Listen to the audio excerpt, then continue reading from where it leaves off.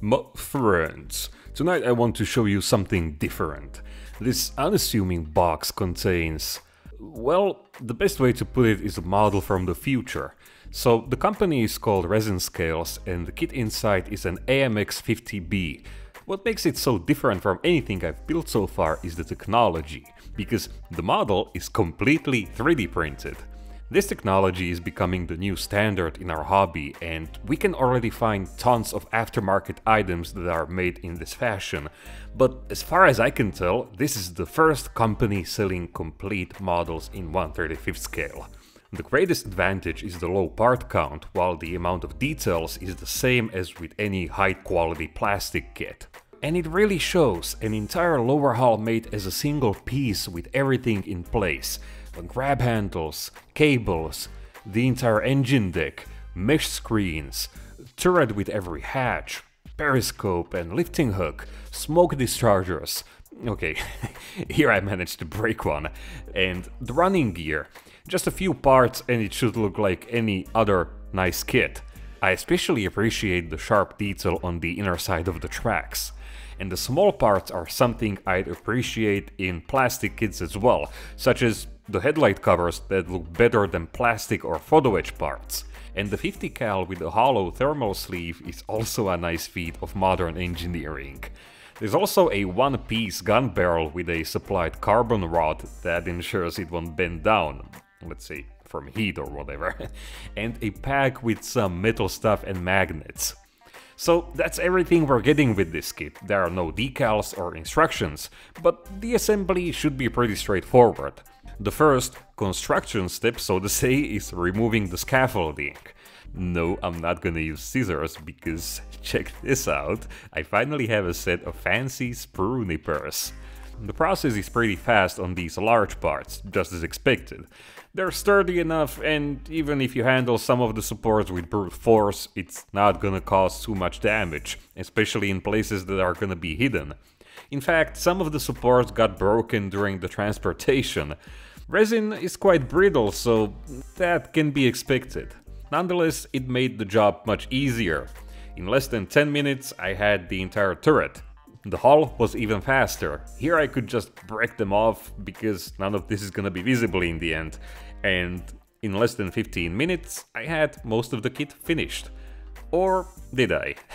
Well, here I wanted to see how long it would take to remove the entire running gear, but let's just say I quickly realized it wouldn't take 10 or 20 minutes, so I got bored.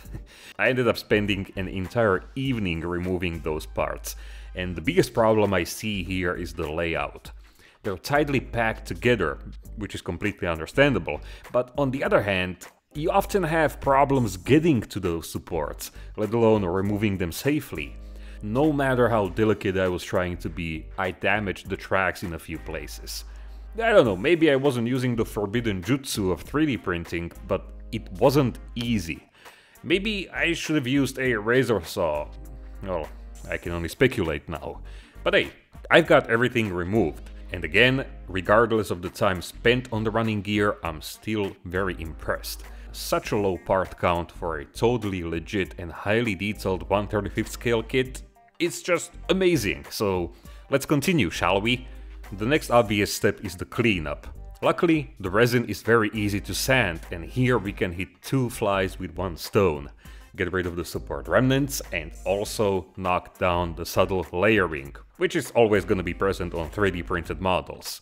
Resin produces a metric ton of dust, so it's important to protect your breathing machinery. Resin is also very brittle, like I've already mentioned, and it's very easy to damage, by accident or on purpose, which makes adding realistic damage to the rubber cladding on the wheels a walk in the park. The tracks were already damaged enough, so I had to focus on repairing them. At first I just wanted to hide those flaws with thick layers of mud, but what kind of modeler does that, right? I'm sure no modeler ever would hide their mistakes with weathering.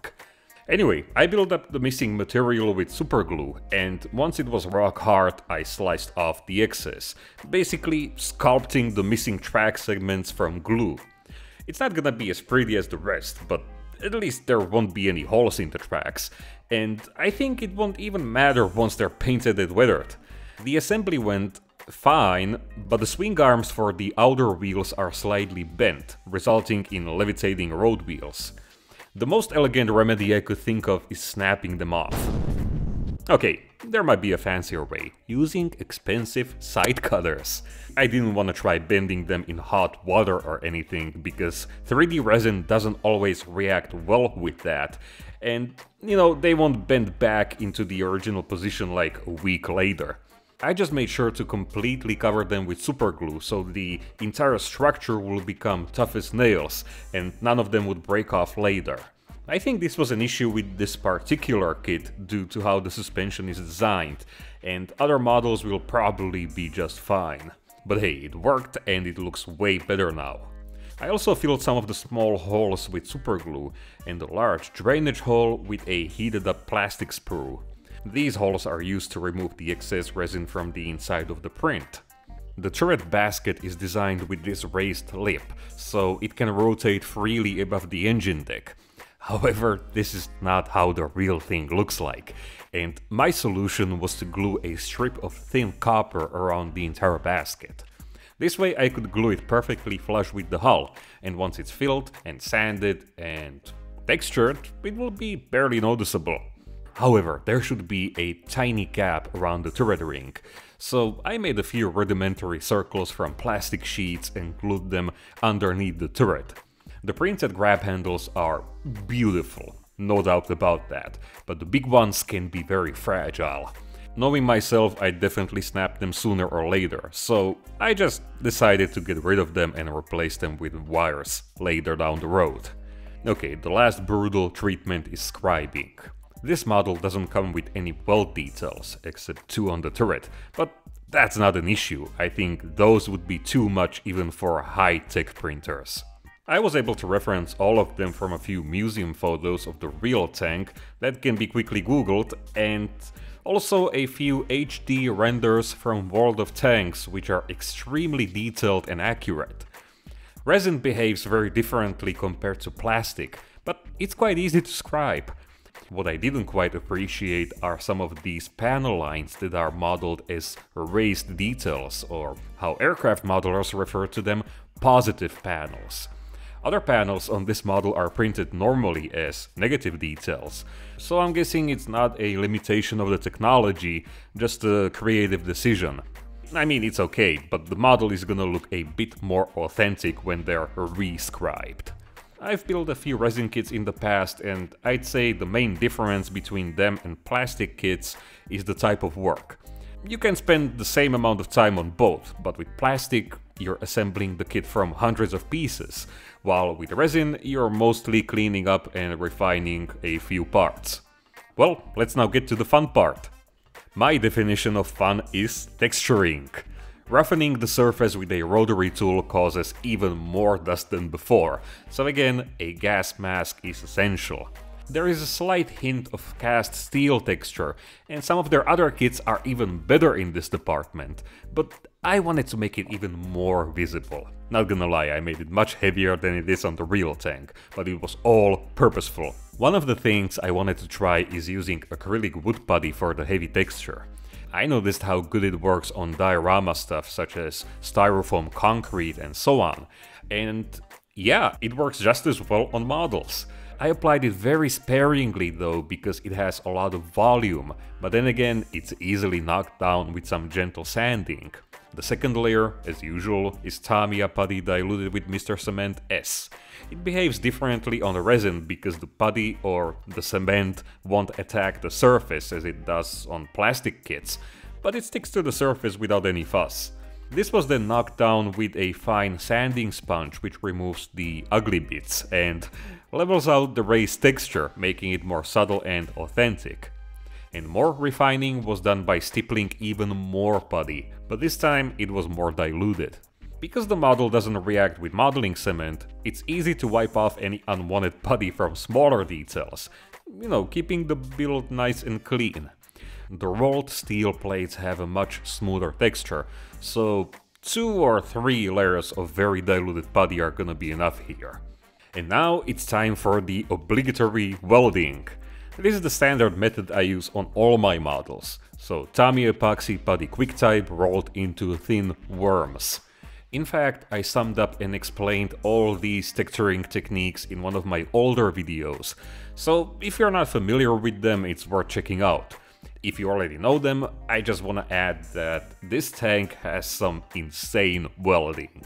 The whole turret has a pretty complex shape, and basically the front part is a huge steel casting, while the remainder is welded from steel plates. But yeah, some of these shapes are pretty wild. However, it definitely adds a lot of visual detail, and it's gonna be a treat to post-shade and pin wash this model. The casts also have visible seam lines made by the sand mold. These can be easily replicated in the same way, just without texturing. So here it is with the heavy metal treatment completed. Another interesting detail is that this tank has corner welds, so we don't see the armor plate cross sections, something that's fairly common on most of these, older tanks. Now I had to fabricate the handles from copper wire. I was looking forward to this step because Rob, one of my patrons, decided to make his own crab handle bending tool. I provided him with some feedback and he ended up making this tool with 0.5 mm increments. So unlike the previous tool I had, where it was pretty much impossible to hit the correct dimensions, I was able to make all three and make them fit perfectly into the pre-drilled holes. The smoke launchers also had small handles, but I bent these over a pair of tweezers because they were just too small. I also got curious about the barrel. Usually I hit them with the obligatory red primer to spot any imperfections or seam lines on plastic barrels, and in this case it was to see how's the print quality. Well, I don't know about the rest of the kit, but this looks pretty much perfect. Okay, going back to adding what I had to remove, I made lots of plastic bolt heads using the RP Tools punch and die set. I had to remove the original ones while I was re-scribing the panel lines, and the perfectionist in me wanted to replace all of them, so they look all the same. But I also want to see how the 3D technology looks once it's painted. So the finished model will have a mishmash of digital and analog bolt heads. As usual, I used my favorite combo of VMS Black Superglue and their debonder or superglue remover. Being able to efficiently remove any unwanted glue is a total game changer because it turns a rather messy job into a perfectly clean finish. The remaining parts from the kit are simply beautiful. This is the type of stuff I'd love to see in the more mainstream models. Okay, working toe shackles are really fancy and not always needed, but one-piece, in-scale headlight covers would be pretty sweet, don't you think? Especially in all those Sherman kits, for example, because plastic ones are very thick and photo-etched are not that easy to assemble, so this would be a sweet spot for everyone. Realistic for more demanding modelers while keeping the assembly easy for regular hobbyists. The only real 3D printed blunder was this trapdoor on the turret where spent shells were ejected by the autoloader mechanism. You know what I mean? And that's how the model pretty much comes out of the box, with a few improvements here and there. And I gotta say, it's an impressive tank and it's truly humongous, but since it's pretty much a what-if model because French only made 5 prototypes of this tank, I wanted to make it more customized. Well, this is more of an additional detail, but basically the single-piece printed machine gun wasn't easy to clean, and I managed to scrape off some of the details from the ammo canister. Well, adding a photo-etched lid solved both issues. The damage is hidden and the model is more detailed. Luckily, I never throw away any unused photo etch, because, it doesn't take up too much space and it's a valuable source of various details for all kinds of models. This also applies to plastic parts, especially when you're left with some unused, let's say, engineering tools, exhausts, tracks, wheels, whatever. You just never know when they're gonna come in handy. It's hard to tell where I got some of these, but I know the tow cable comes from the Menk Yak Panther I built before this, and the axe and crowbar are from a Rye-Fueled Model Tiger, and yeah, spare parts are just awesome. I didn't have any unused antenna mounts, so I quickly modeled and printed my own. They're not very accurate, but I'd say it's better than nothing. And to finish it off, a resin figure from Panzer Art to give the model a human element, but also to show how massive the tank was. It's an absolute unit. Anyway, my friends, one more thing about the figure. From my very limited research and the few photos I was able to find, it seems to me that post-war French uniforms were almost identical to American ones. Maybe the color was slightly different, but I can't tell from black and white pictures. But that's the reason I used an American tanker figure. As for the model itself, it's seriously the most impressive resin kit I've ever built. I was never best friends with resin, but I've done a few of them in the past. Most of the time my experience was pretty painful, except for one amazing kit from a Czech company, Plus Model. But this puts the term resin kit to a whole new level. I'm a huge fanboy of 3D printing. I just love the idea of converting something digital into a real-life object, and this kit, along with every other model from Resinscales, shows perfectly how far the technology has progressed. My only constructive input would be the tracks. I think they'd be much easier to assemble if they were made as individual moving links.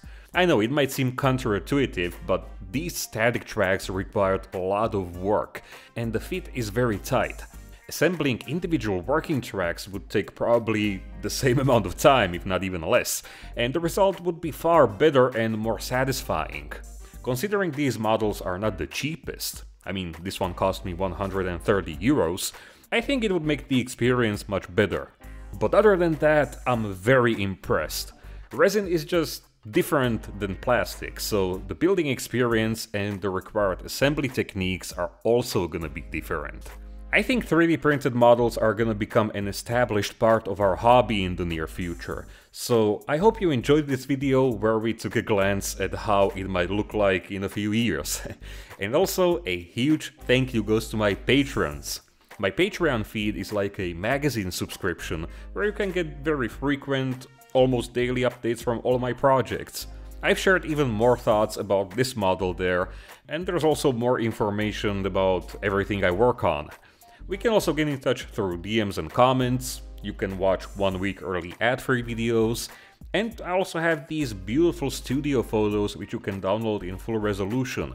Something else that you can download and might find interesting are real-life references and inspirations for dioramas, and small 3D models made by yours truly, which you can print yourself if you have a 3D printer. Anyway, that's gonna be it for tonight, my friends. I'm gonna go post-shade and pre-weather the life out of this kit so we can see how it looks painted. And until then, stay safe, stay awesome, keep building those models, don't just collect them, and I'll see you in the next one. Cheers!